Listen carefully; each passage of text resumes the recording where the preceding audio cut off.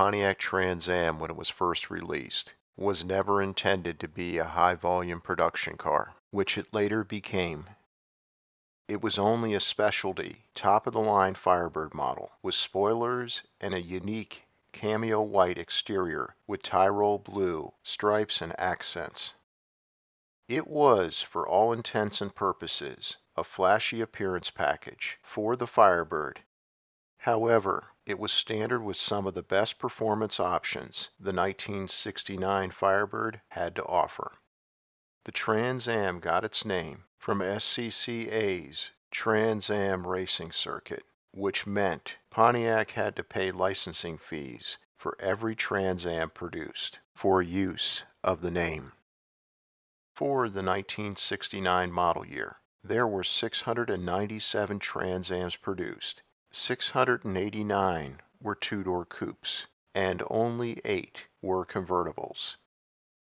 The 1969 Trans Am is a very rare muscle car that many today don't know exists, usually because so many have never seen one in person. Additionally, it was overshadowed by its successor, the high-production, larger, sleeker, and more serious-looking second-generation 1970 to 1981 Trans Am. However, today, the 1969 Trans Am is by far the most expensive Trans Am on the collector car market. Prices for excellent condition examples now start just north of $100,000 and then move up the price scale according to options and other factors. However, it's the 1969 Trans Am convertible that has reached exotic car status on the collector car market, with excellent condition examples now worth $1 million according to Hagerty, which is an American insurance company that specializes in classic car insurance. The 1969 Trans Am had the 1969 Firebird's attractive body styling, which looked more muscular than the previous 2 model years of the first-generation Firebird, due to it having horizontal body creases over each of the 4 wheel wells and other more sporty styling cues. However, the 1969 Trans Am gave this styling a more aggressive look, with 2 large functional hood scoops, twin air extractor outlets located on each of the front quarter panels, and a wild rear trunk spoiler. Just like all 1969 Firebirds, the Trans Am had a new body-colored Endura front bumper, which surrounded the 4 headlights.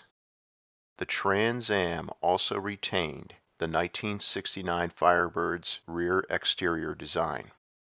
Though the Trans Am was the top-of-the-line 1969 Firebird, it still was reasonably priced, with a base price of $3,575.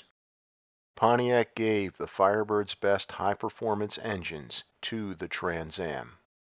Standard was a 335 gross horsepower Ram Air 3 400 cubic inch V8, and optional was a 345 gross horsepower Ram Air 4 400 cubic inch V8. The same identical engines in the 1969 Pontiac GTO and GTO Judge made 366 and 370 gross horsepower for the Ram Air 3 and Ram Air 4, respectively. Even these horsepower ratings were underrated, especially the Ram Air 4, which had a true horsepower rating just north of 400 gross horsepower. Hot Rod Magazine back in the day test drove a Ram Air 4 equipped 1969 Trans Am and obtained the quarter mile in 14.1 seconds at 100.78 miles per hour. The Ram Air 3 Trans Am was standard with a 3-speed manual transmission. A 4-speed manual and a 3-speed automatic were both optional. The Ram Air 4 was standard with a 4-speed manual, and optional was a 3-speed automatic. Pontiac also gave the Trans Am as standard a great handling package, which included heavy-duty shocks, heavy-duty springs, a thicker anti-roll bar, a quick ratio steering box, and front disc brakes. Very sporty 14 by 6 inch Rally 2 wheels were optional on the Trans Am. The Trans Am had a very sporty interior, especially when equipped with an optional center console. The dash and center console were optional with a simulated wood design, which gave the Trans Am an upscale look. The Trans Am's front bucket seats, especially the upscale bucket seats that were part of the deluxe interior option, were very comfortable. The 1969 Trans Am exterior and interior were attractive and modern enough. Both could have stayed around unchanged several years into the 1970s decade if Pontiac had not debuted an all-new second-generation Firebird and Trans Am for 1970. It's hard to understand when Pontiac produced 87,011 Firebirds for the 1969 model year, why so very few of these were Trans Ams and even fewer were Trans Am convertibles. Definitely hindering sales was the Trans Am was only available for the second half of the 1969 model year, and it wasn't heavily promoted like the GTO Judge's introduction was for 1969. The lack of exterior color choices also didn't help sales.